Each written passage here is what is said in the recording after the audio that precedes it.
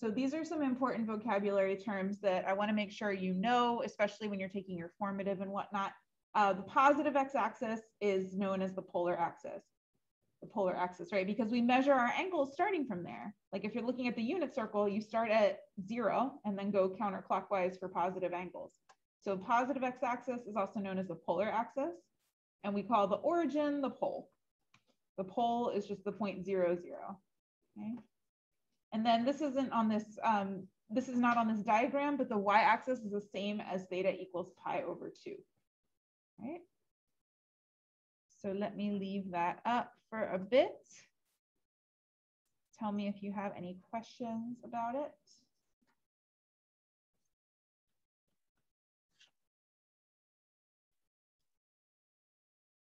You okay with that? Great.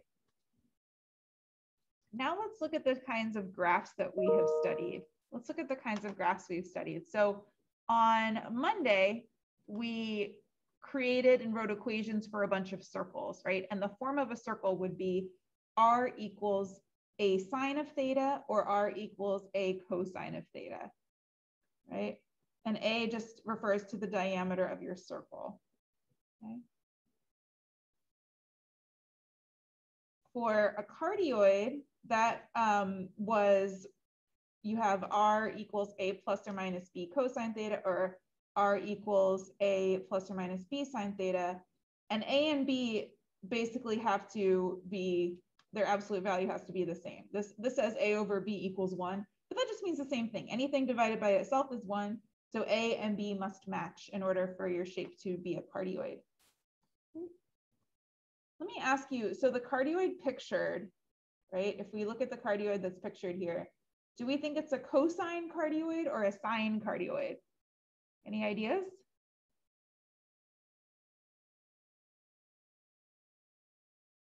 Cos.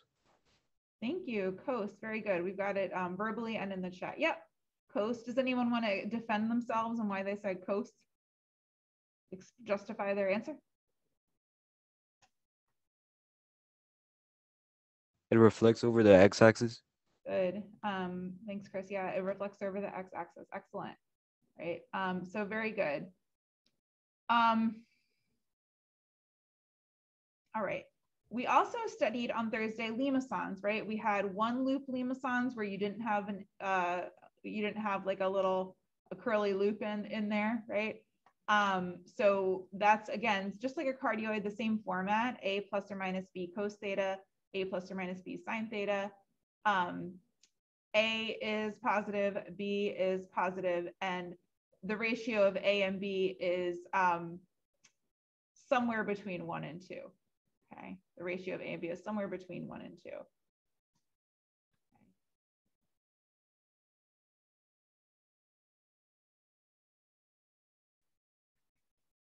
All right. And then the last one, we spent a lot of time on this, the inner loop limacon, right? So that was R is A plus or minus B cosine theta, R plus or minus B sine theta, just like the cardioid in the one loop, but A had to be smaller than B. A had to be smaller than B in order for that loop to exist, right? And we noticed that A plus B was the diameter, right? And then B minus A was the length, or the, if you want to call it, the diameter of the inner loop. Any questions about these little friends? Yeah. So in the circle, A is the diameter. Oh, right. So here, A, similar to with a circle with the cardioid, one loop limacon, and inner loop limacon, A is sort of the same, right? It also kind of controls the size of the shape, and then B controls the direction of the shape. So, you know, as B gets more positive, the cardioid would flip over the x-axis and kind of move this way. And as B gets more negative, the cardioid would get more and more negative.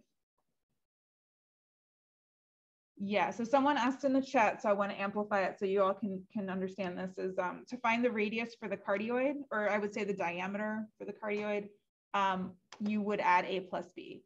So if you had for a cardioid like 3 plus 3 cosine theta, your radius would be 3 plus 3 or 6. Okay, good questions. Other questions that you all have at the moment? Okay, got 2 more graphs to look at. So this is on Zoom, but also in your Nearpod. And I put arrows next to the ones that we actually studied. Lemniscates, we didn't study this. This is a form of a lemniscate. It's like a little figure 8 kind of. Yeah, someone said in the chat if it were 3 minus 3 cosine theta, it would still be 6, right? Yes, it would. Basically add the absolute values. Yep. So don't worry too much about lemniscates for the purposes of this year, but just kind of know that it's out there. R squared equals a squared cosine 2 theta. R squared equals a squared sine 2 theta. A can't be 0, obviously, because then you wouldn't have a graph. But this is a special graph that is relevant for some other reasons, but don't worry about it for this year. And then we did spend a lot of time on rows graphs, right? We had rows graphs with an even n and rows graphs with an odd n. They can be sine or cosine. If n is even, you have 2 n petals. If you have n is odd, you have n petals. And then we also looked at, only because a couple people played with it in the Desmos and discovered it, we also looked a little bit at Archimedes spiral. I don't have an arrow because you don't really have to know it for the test, but it's R equals theta, and it's just kind of a spiral out. And we might look at it later if we have time. I might teach you some other cool stuff that, again, you won't be held accountable for, but I think it's cool. We'll see if we get to it though. Okay. All right, so remember that for our rows, A still controls the diameter, right? And then N controls how many petals the rose has.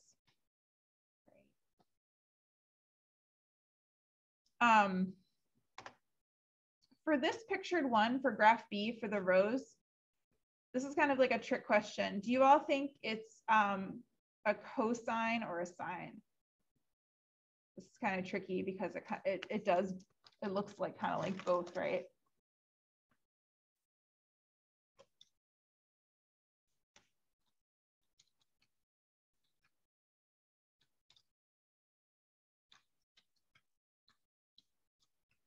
Any guesses? It's okay to be wrong. We've got sine. We've got cosine. We got a couple of different guesses. Right. So here's my thing that I'm going to tell you. I'm going to try and share, actually. I'm going to move it over. So new share. Oh, you guys can see it. Okay, great. So just take a look at this. So this is R equals 3 cosine 4 theta. See how it has a petal lined up on the x-axis like that, right? It's like lined up on the x-axis. So that's going to be a cosine graph. Sine graphs are just rotated counterclockwise from cosine graphs when it comes to roses. Okay, so just so you know, like if I uncheck the cosine graph, see how the sine graph isn't lined up on the x-axis? It's kind of like the same graph, but shifted counterclockwise. So that's how you can tell with the rows. If it's oriented with cosine, it'll be oriented on the polar axis. And it's easy to remember in a way because cosine kind of goes with x. Okay, so sine and cosine. Okay.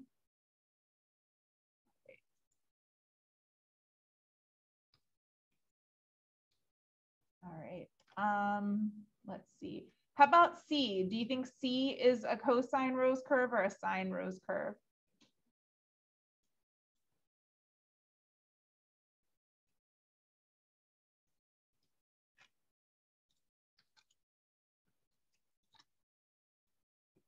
Do we think C is cosine or sine?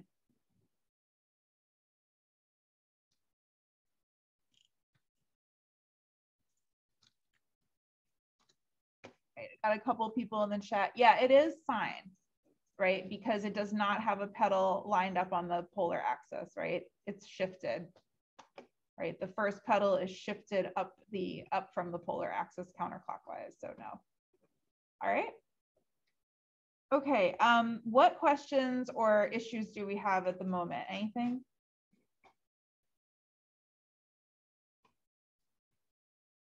Okay, and these slides are, they should be in the modules, the week 5 modules resources page, so you can always look there later if you want. Okay, I'm gonna try to do this. This is I guess I could stop the recording for this because people are just gonna miss out if they're not here. So let me pause the recording.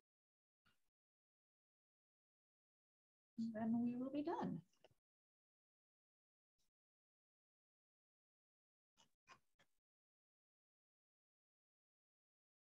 All right.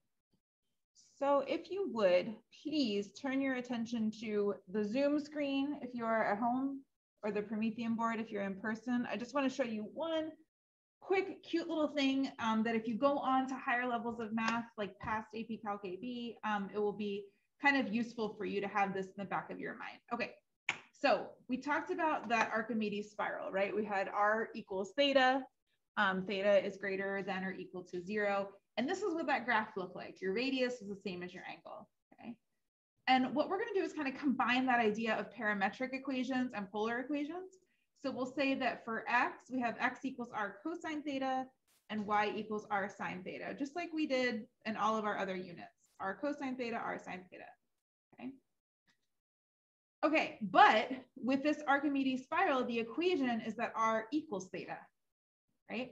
So we can also just make these equations r cosine r and r sine r, because r and theta are the same, or theta cosine theta, theta sine theta, right?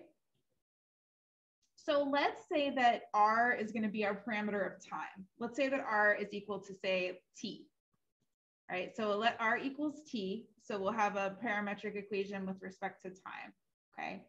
And what I'm going to do now is just kind of show you, let me move my face because the in-person people can't see. So a table with t, x, and y, just like you did in the parametric equation, the parametric unit. All right, so let's say we've got all these t values. We have t is 0, pi over 2, pi, 3 pi over 2, and 2 pi, right? Just pretty simple, you know, around the unit circle, right? So when t is 0, right, if we plug 0 into r for r, right, then x is 0 and y is 0, right? Because 0 multiplied by anything is just going to be 0. If we have t is pi over 2 and we plug pi over 2 into the equation, we also get 0 because cos pi over 2 is 0. And then pi over 2 times 0 would be 0. And then for y, it'd be pi over 2 times sine of pi over 2. Pi over 2 times 1 is 1.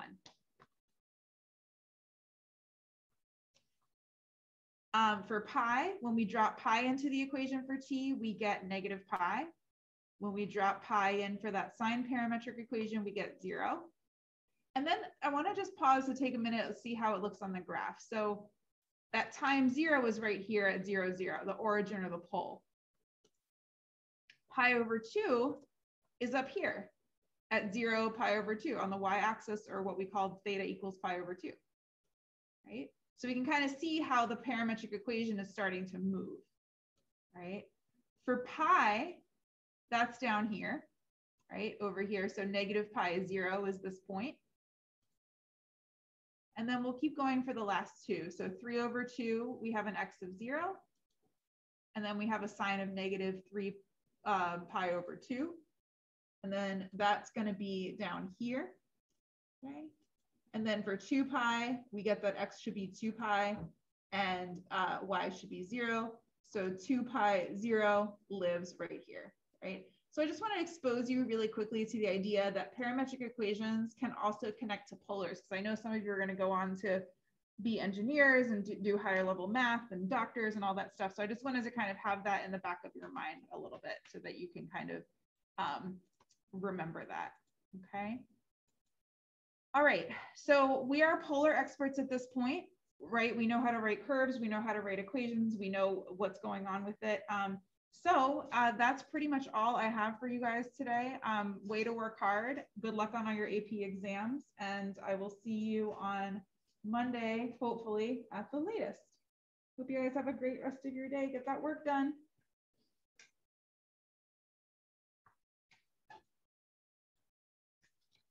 Bye, Ms. Bader. Bye, Matthias. Thank you.